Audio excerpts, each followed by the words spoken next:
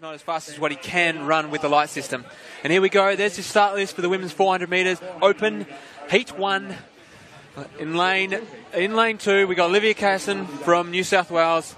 Bethany Humley from New South Wales in lane 3. Lane 4, Alison McAvoy from New South Wales. Lane 5, there we go. Olympian, defending Australian champion Morgan Mitchell from Victoria.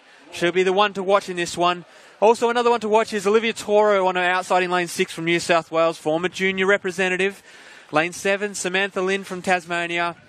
In lane 8, Emily Lawson, Victoria. And rounding out your field in lane 9 is Jess Stafford from New South Wales. Now, a lot of junior representatives, Olivia Casson went to World Juniors last year. Sam Lind and Emily Lawson, they've all been to World Juniors as well. Olivia Torres medalled at World Juniors in the 4x4 in 2008. Morgan Mitchell went in 2012. So a lot of talent here. There'll be 2 heats, top 3 from each heat, plus the next 2 best times make their way through.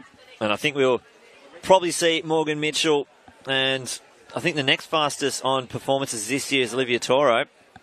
We'll see who can take out those first 3. So Morgan Mitchell should go out fairly hard, but Olivia Toro doesn't mind going out quickly as well. And they're really starting to stretch away from McAvoy, who is in lane 4. But as they get into their running, Morgan Mitchell, just another class, 51.25, personal best. Definitely above the rest of these athletes for sure in class. And you can see that as she moves down the back straight, she really put the burners on. She's going to go into the bend with 200 to go in that lead. She's going to round and come into the straight with a commanding position. But Olivia Toro is not letting it have it all her own way. She's going to push her through here, but as you can see, Morgan Mitchell doing it nice and easily. She's definitely well in front of the rest of the field. And Olivia Toro in second, working hard. As the athlete on her outside, Samantha Lynn in third. But this is all Morgan Mitchell, and she's going to take line honours, 53.43, unofficial. Second, Olivia Toro, followed by Samantha Lynn. There'll be 3 automatics through to the final. Fast finish there from Jess Stafford to try and get that 4th position and put herself in the best position to try and get that non-automatic qualifying time. Obviously, we have to wait for the second heat to determine who are our automatics or who are our fastest qualified athletes through. Obviously, we got the first 3 as automatics and then the next 2 fastest. Yeah, tough conditions out there. When we did our walk of the track earlier, we were thinking it's good conditions to go out hard tonight. Yep. I'm not sure if it's changed too much in the last hour or so since we've been here, but good conditions to go out hard, and it's tough there. But it looks like we've got Tamsin with the winner of that race, Morgan Mitchell.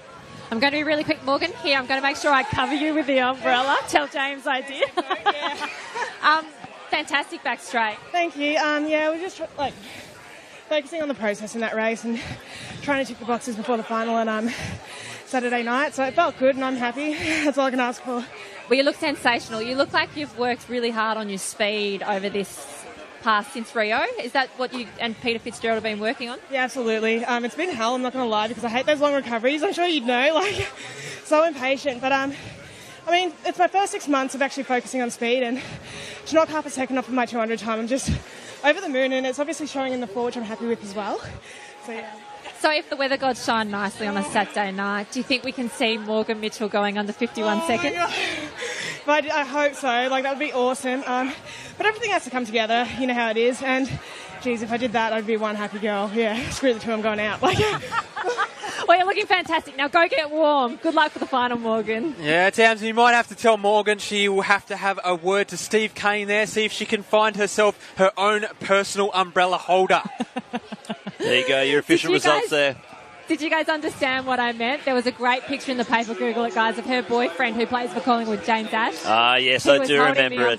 Yes. And she was getting wet. That did go quite viral, actually, on Facebook. It did.